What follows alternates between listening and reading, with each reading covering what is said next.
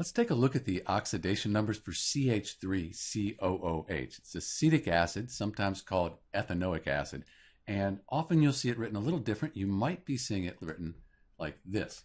Either way, it's the same number of carbons, hydrogens, and oxygens. So let's work with this right here.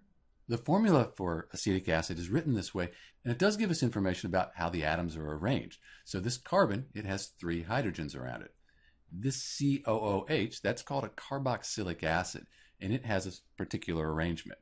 So when we draw the molecule out as a structural formula, it'll look like this. So you can see our carbon here with the 3 hydrogens, and then our carboxylic acid has an oxygen double bonded, and then this OH group here. So the first thing we need to understand is when we're finding the oxidation numbers in a neutral compound, these are neutral because there's no plus or minus charge written out here. In a neutral compound, all the oxidation numbers for each element, they'll add up to 0.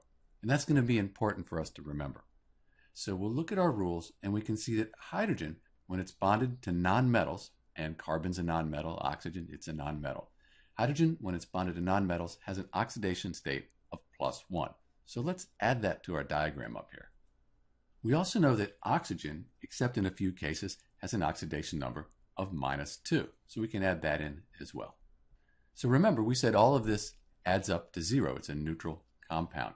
But the carbons are different because they're bonded to different elements. So let's look at this carbon here first, and then we'll check this one out. So this carbon here is bonded to 3 hydrogens with +1 charges. So its oxidation number needs to be a -3. This carbon here is a little more challenging. We have a -2, -2, and +1. You can think of it this way. For this carbon right here, we know that its oxidation state plus the -2 plus this -2 plus the 1, all of that is going to equal 0. So some number plus these equals 0. A +3, that would all work out to 0. And that means the oxidation state for this carbon is +3. And if you add all of these up together, you're going to get 0. So these are the oxidation numbers for each element in CH3COOH. This is Dr. B, and thanks for watching.